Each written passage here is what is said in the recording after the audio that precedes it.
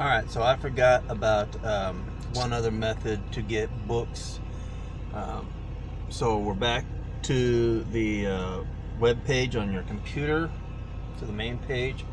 So we go back to your accounts, and then we go down till we get back down to manage your content and devices. Click that. Waiting for that to load up. Okay, then the very first page should be your content. And as you can see, we have like headings right here. Your content is books, Kindle Unlimited, newspapers, magazines, blogs, audiobooks, music, apps,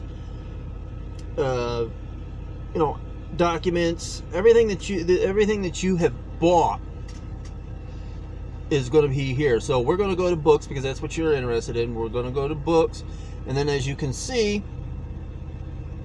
we got this book right here, and then if you go here right next to it, click that, it'll come up with the name and so on and so forth. But what you want is right here, deliver, and then you say deliver,